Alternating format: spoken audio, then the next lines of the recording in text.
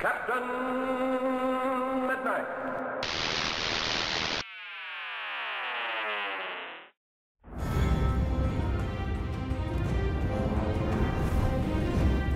So, a lot of you probably saw that last week HBO announced that they have 4 separate groups of writers working on Game of Thrones spin-offs right now. No one knows what the shows are about yet, or even if any of them will get greenlit, but it definitely seems like they're dead set on having a new Song of Ice and Fire show ready to go by the time Game of Thrones ends. But what should the new spin-off series be about? In this video, I'm going to be counting down a few of my favorite ideas. But this list isn't definitive, so be sure to add your own ideas in the comments below. And, maybe subscribe for some more Game of Thrones videos. Up to you. Number 5. Dunk and Egg. We'll start out with the obvious candidate, The Tales of Dunk and Egg. Starting with The Hedge Knight in 1998, George R.R. Martin has published a number of Dunk and Egg stories that were collected into A Knight of the Seven Kingdoms in 2015. Following Sir Duncan the Tall, a poor knight who travels the world, and his squire Aegon, better known as Aegon Targaryen, the future king of Westeros, the stories are exciting, well-written, and set nearly 100 years before Game of Thrones. And in my opinion, that's kind of important. So a lot of people have been floating around the idea of a show about Robert's Rebellion, and I have to say, I'm just not into it. Because it would be set so closely to the events of Game of Thrones, and almost everyone's fate would be known from the start. But if you jump almost a century before that, you give the writers a lot more leeway to experiment. Not to mention Dunk and Egg are just flat out great characters that are fun to spend time with. There's definitely drawbacks too, though. Dunk and Egg stories are much, much less complex than Game of Thrones, and have a much narrower focus.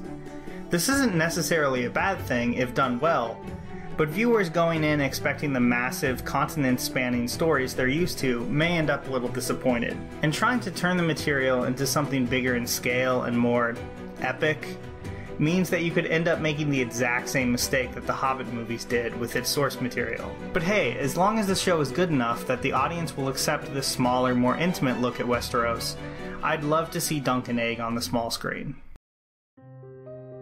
Number 4. The Century of Blood. Hey, you know those awesome Valyrian swords everyone's always talking about?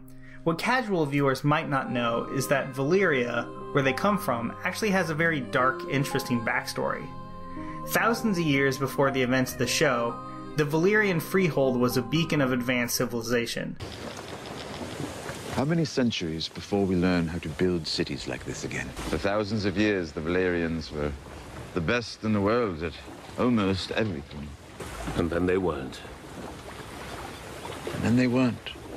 That all very literally came crashing down when the mysterious Doom of Valyria, often called just the Doom, occurred. No one is quite sure what caused it, but the Doom was a cataclysmic event which wiped out everything in its path. It had everything: earthquakes, fire, and dragonstone raining from the sky, volcanoes. It was some crazy stuff. But the events that took place after is where I would probably set the show. After the Doom, Essos was plunged into chaos. Called the Century of Blood, this era saw the Dothraki raid huge cities, slavers rise to power, and a huge loss of magic and knowledge that was known to the Valyrians. The nobles of the Valyrian Freehold, called Dragon Lords, were scattered to the wind, each trying desperately to hold on to their power. It's a depressing but definitely interesting era, and for fans who care about unlocking the secrets of this ancient civilization, it would be great. But of course, for people who just want a good show, the writers would need to populate it with characters as good as the ones on Game of Thrones. That's a tall order, but the Century of Blood might just be the era to do it in. Number 3. The Fleeing Rhoynar. Remember Arya's direwolf, Nymeria? Well, she was named after a powerful warrior queen who lived 1,000 years before the start of the show. She was the queen of the Rhoynar people, who lived along the Rhoyne River in Essos. And unfortunately for her, those Valyrians I mentioned earlier weren't exactly the best neighbors. And due to their enormous dragon-having military, the Rhoynar found themselves on the edge of defeat. So Nymeria took a giant fleet and escaped with as many of her people as she could. And after a few false starts, they wound up in Dorne, where Nymeria made an alliance with and married King Morris Martell. And unlike the relatively peaceful Dorne we see in Game of Thrones, the Dorne of the past was fairly war-torn, with many rulers battling it out for supremacy. Nymeria, a brilliant military strategist, set out to unite all of Dorne under her rule. Her story could definitely make for a great series. That said, the writers would need to make sure that they differentiated her journey enough from another conquering queen that we're all familiar with. I got an idea, maybe more actual doing, less speechifying this time around. Do that, and Nymeria might just hold the key to the next Game of Thrones show. Number 2, the House Targaryen. I first heard this idea from TV and video game journalist Rowan Kaiser, who posted about it on Twitter. If you've seen my recent Lovecraft video, which I'll put a link to in the description, you'll know that I'm a big fan of the seasonal anthology idea, and the history of the Targaryens would be perfect for this new model of TV storytelling. The Targaryens have a rich and varied backstory that includes plenty of heroes and villains. Stories like Aegon's the First conquest of Westeros, or the Blackfyre Rebellion, when the people rose up against Aegon the Unworthy, are just a few examples of where this potential show could go every season. Technically, even the Dunk and Egg stories could fit under this umbrella. I mean, Egg is a Targaryen after all. So there's a ton of exciting material here. Of course, that's assuming that HBO wants to roll the dice on accepting this very different kind of show from the Game of Thrones universe. Would they take that risk? I mean, I don't know. But I definitely think they should give the seasonal anthology a chance. Number 1, Beyond the Thrones. So far, every idea I've listed has taken place long before the events of Game of Thrones. And that could be great, there's a lot of good stories there. But why are we assuming that prequels are the only option? What if instead of going backwards, the spin-off decided to go beyond the events of the show and the books?